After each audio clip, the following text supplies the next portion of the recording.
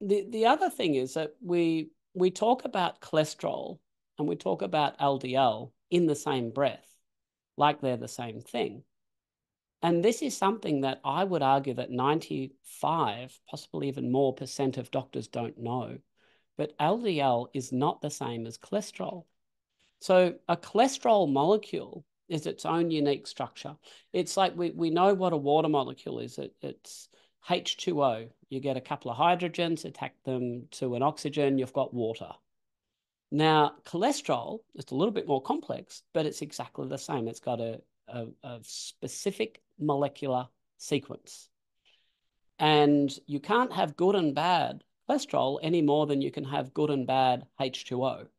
I mean, it's exactly the same molecule.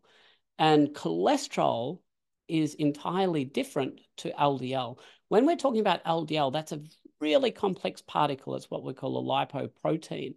And it's got proteins in it. It's got different fats in it. It carries triglycerides around inside it. It's got lipid layers around it. And inside, it carries some cholesterol.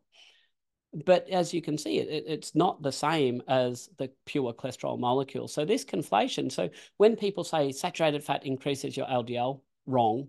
When people talk about LDL like it's cholesterol, wrong. The simple fact is every single cell of your body needs cholesterol. And you would literally, if you had no cholesterol in the body, you would literally drop dead. That's how important cholesterol is.